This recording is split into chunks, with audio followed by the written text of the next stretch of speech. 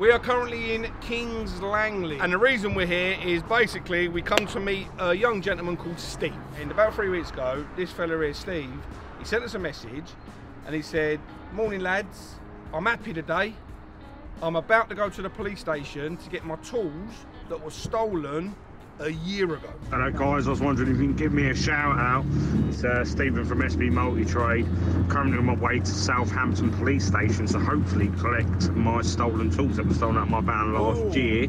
Been an up and down roller coaster. Hopefully we can all get back up and going. But without you boys, I wouldn't be where I am today and it wouldn't have kept me going, I'll tell you that now. Thank you. Half hour, 45 minutes later into the show, we get another message from Steve. Couldn't get his tools back.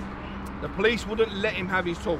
Steve just sent us another message in saying that he couldn't get none of his tools back because all of the serial codes have been scratched off the tools. So then when he got there, he couldn't identify what his tools were, if they was his ones. He couldn't prove it. He said, what a waste of journey and a long journey now to replace all of my tools. It's a nightmare. I've got baby number 3 on the way and I'm having to turn down work due to not having the equipment to do the job, bro. So he's losing money. Mate. Oh, this is the problem with stuff, man. Losing money, losing tools, losing jobs. This is a joke. Do you know what, Steve, right? If you don't mind, I'll get your number off producer John, and me and Sam, we're going to ring you after the show. Yes. All right? And we'll get together and we'll see what we can do. So, Steve thinks we're down here today to have a breakfast with him, just to have a chinwag and have a chat. But it's not. No. We've reached out, and we've got a company which is supporting this cause. Yes. How Tools. And in the back of our van right now, we have got what I'd like to say a life-changing gift for any person that has had their tools stolen. So you can imagine, in a minute, we're going to have a camera set up in there. We're going to say, come to the van, we want to interview you, we want to see, tell us our story, your story. And then we're going to open the van up, and then all of a sudden,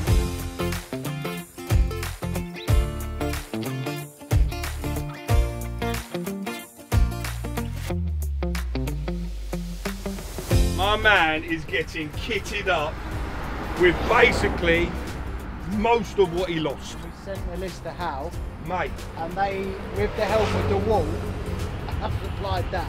there's £5 worth of tools right there. Do you know what I mean? And How Tools with the wall, at no cost to us, have give us all of that stuff. And when you hear the story from Steve, you'll understand how deep it goes actually. And you understand the reason why we're standing here and we put our time and effort into doing it as well. Do you know what I mean, Sam? Because a lot of people lose their tools. Yeah. But if you lost your bag of tools now, Yeah. you're in a position to go and buy another bag of tools. Yeah, this is different. This was a different thing. You ready? You ready? Everyone ready? I'm ready. Come on in. We jumped in the motor and we drove to the local cafe to go and meet Steve. We then sat Steve down so he could tell his story. Last year, had a sticky situation in life. Me and the missus separated and I moved out of the house, ended up living in a hotel, doing my day-to-day working as normal. And a friend of mine rang me up and he said, "What are you up to tonight?" I said, "Nothing much." He said, "Get your best clobber on, we're going uptown, we're going into London." Brought the van back, went out on a night out, come back, went up to my hotel room and I thought, oh, I need my charger. So then I went down to my van to get my charger out. The screw box was on the floor. I thought, so I never opened the sliding door. So as I approached it, I started questioning myself. Started thinking, oh, maybe I did, And as I see the van sliding door, I see the small incision. And instantly I knew straight away, opened the door up to find everything that I've ever worked for over the last 10+ years, building my old equipment up, had gone, vanished. When I ran into the office, they called the police, the van's been turned over, we looked at the CCTV. It took him 22 seconds from the moment of his chisel or screwdriver, whatever he used, to the sliding door, to it opening was 22 seconds. It makes me sick thinking about it, but to see your equipment just walking away, just been struggling, borrowing tools off friends to keep going, having to turn away work because I haven't got the equipment to do the work. Because everything I've ever worked for over that whole 10 years had just been taken away from me in the blink of an eye. I felt worthless. I felt there was no need to be here no more. It's quite a low stage, I felt I had no one to talk to. I felt I had just no purpose. I was nothing. I nearly took my own life. I found myself sitting at the top of a car park. Nothing goes through your head when you're in that moment of low. You feel there's nothing that can help you, no one that can help you. Nothing you say will change. You feel that is it. That is the bottom of the hole. You can't dig any further. It's horrible. It's horrible. My phone vibrated. I just pulled my phone out and looked and it was a load of gobbledygook, a load of random letterage. Didn't make no sense, but I knew it was my son off my ex-partner's phone at the time. that had messaged me, and that was my wake-up call. That made me go, what are you doing? You've got family around you that depend on you, that need you. Just because you ain't got no money, just because you ain't got no work and you're in that hole, doesn't mean they don't love you and they don't need you in their life. And it's an easy escape for me at that time, but it's a harder challenge for them. So that's what woke me up, and that's what took me back off that edge. A year later, there's a Instagram page called Stolen Tools UK, and I see they had posted up a photo of Hampshire Constabulary's post saying they've recovered a load of stolen tools, which I instantly clocked what my equipment was. So I contacted them. He said, come down and have a nose. That morning, I was driving down to Southampton. I got all happy, thinking I was getting all my gear back. I thought my life was getting back together. Went into fixed radio, sent them a voice note saying I'm on my way, we're hey, all jolly. We went down. A lot of the serial numbers were scratched off, which I knew they were my tools. Couldn't do nothing about it. I couldn't claim them back because there was no way of fully identifying those tools. I was listening to the radio that morning, and Brad and Sam said they were going to contact me, which they did. I followed them right from day dot when they first started off doing all their pranks, and they said they wanted to meet up and have a bit of breakfast.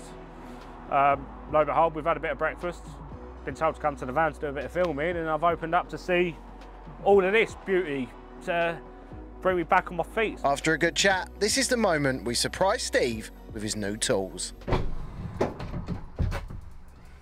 What's all that? That's all yours, my brother. Oh, shut up. That's to get you back on your feet and go and earn some money for you and the family, mate. I'm fucking shaking. Shut up. Everything you need, we went through the list that you gave us when we was talking about it, and listen, it's probably 90% of what you lost there. There's got to be some items that ain't there, but that will definitely get you on your way and help you take on some good work. Come on, brother. Honestly, come on, brother. That's you. I want to cry, but I don't want to cry. I don't want to look like a pussy. Do you know what we did? We reached out to our friends at How Tools and we told them your story when we spoke to you on radio after when we rang you, and we told them the story, and honestly they said, what can we do to help? Send me a list of what you need. So I went back through our chat and we recorded it, and I picked the bones out of it and I said, that's what we need. No questions asked. They said no problem at all. They delivered it straight to us within a week. You've got a stand in the back there, there's a chop saw there, there's first fix, second fix now gone. Mate. Big grinder, small grinder, router, impact drill, there's a hammer drill underneath there as well in the box. There's a load of goodies, there's a stack system, what you were showing me a minute ago. And you can add to it, man. So this is to get you going again, start you on your journey, and then slowly just build the rest up over the next couple of years or so. I told you, when you do good, good comes. I fucking can't believe it. I'm waiting for someone to wait. I'm waiting to wake up or something. Honestly. Let's grab them out, have a play with the tools, brother. They chucked in loads of accessories, you've got some blades, you've got drill bits, you've got some router bits. I don't know how much this fucking means to me. Honestly, I can't explain it, lads. Like, seriously, you've just helped my family. You're going to do it now. You've helped my family. Like, You've got to do the work, man. It's for you now, isn't it? It's for you now to go and get some work. And I mean, it's got fucking work, man. It's the worst thing in the world, nicking a man's tools. And then when you went to see him at the police station, lows of low. And they was there, yeah, listen, going out doing a little bit of this and doing a little bit of that. Never nick a man's tools, because that's how he feeds his kids. Oh, man.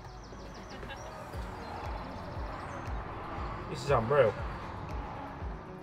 At first I thought I was getting a wind up, but it turns out I'm not. And now I'm greeted by loads of tools and equipment that are going to help me massively, and my family mainly, get back to a level where we can be financially stable again. Get back up on my feet, and now I've got all this equipment, I can take back on the bigger jobs now and hopefully succeed again. I can't thank enough. Thank you isn't good enough to say to these lads what they've done to help a small business hopefully get bigger again. If you're ever at that low point where you feel there is nothing else that can help, talk. We all think we've got to be that manly, hard figure. We can't talk about anything. We've got to get on with life.